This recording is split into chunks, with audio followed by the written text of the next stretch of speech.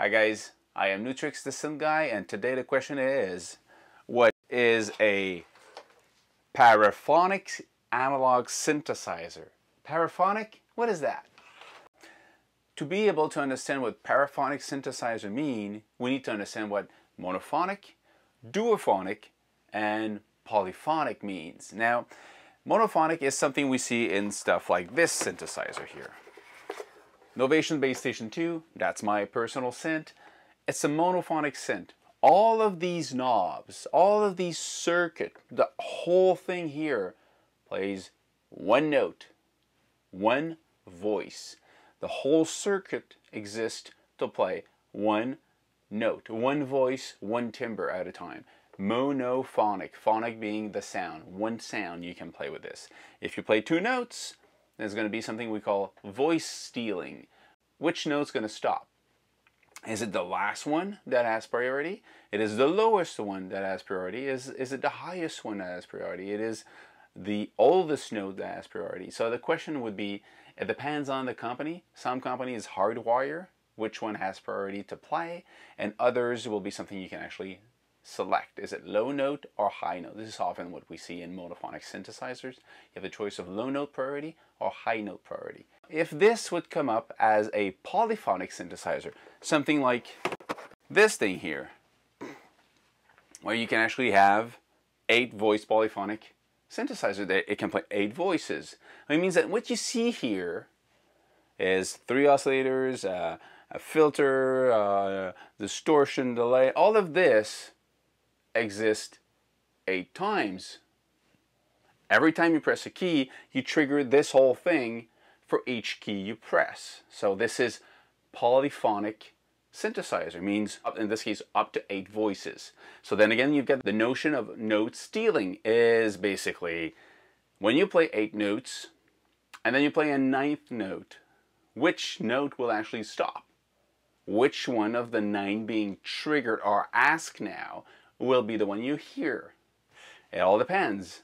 And that's what people sometimes say, it's note stealing, it's bad. Well, it's not bad, it's just at one point the device has to pick a choice, you know. Is it the last 8 notes that plays, or is it the one that is still playing?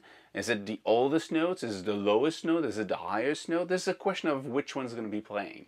But that's, in this case, you've got 8 times this in the brain of the machine, you know. So every time you press a key, you have all of this system being triggered. They're basically the same circuit over and over again 8 times. So you hear 8 times the same sound, but on a different pitch for the 8 different notes. So that's polyphonic. Now you get into this thing here, paraphonic. Now paraphonic is really weird. It's fun. Some used to call them duophonic. Well, duophonic, to be honest, if it would be really a pure duophonic synth, it would be something like this that plays 2 notes. So you would have this circuit twice. You don't see it, but every time you play a key, you would be triggering 2 different notes of the same sound. In the case of a paraphonic synth, that's not what you have. In the case of a paraphonic synth, what you have is 2 oscillators, 1 mixer, 1 filter, 1 envelope for the amplifier. So you've got basically a monophonic synth, but, and that's really cool, each of the oscillators have a separate pitch control, meaning you can play them separately.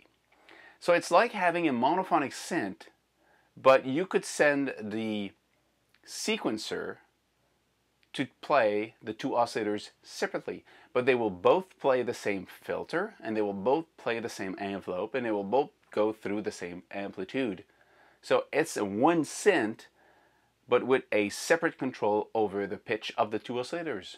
So it's either a very highly controllable monophonic synth or a cheap duophonic synth. That's what it is, you know.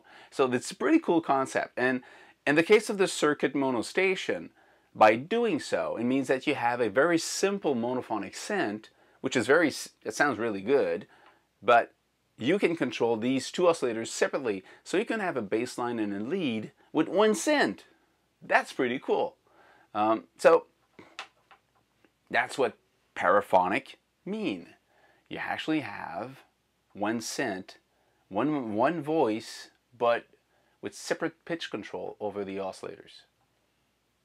It's a cool little subcategory of monophonic synthesizers.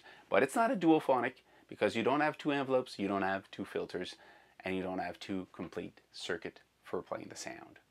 Well, that's it. Today is what is a paraphonic. Now you know. Next time, I think I'm going to just play this thing and show you how it sounds. It is really cool. That's it, guys. If you like what I'm doing, thumb up. If you got any question, write them in the comments, and follow me online. Cheers.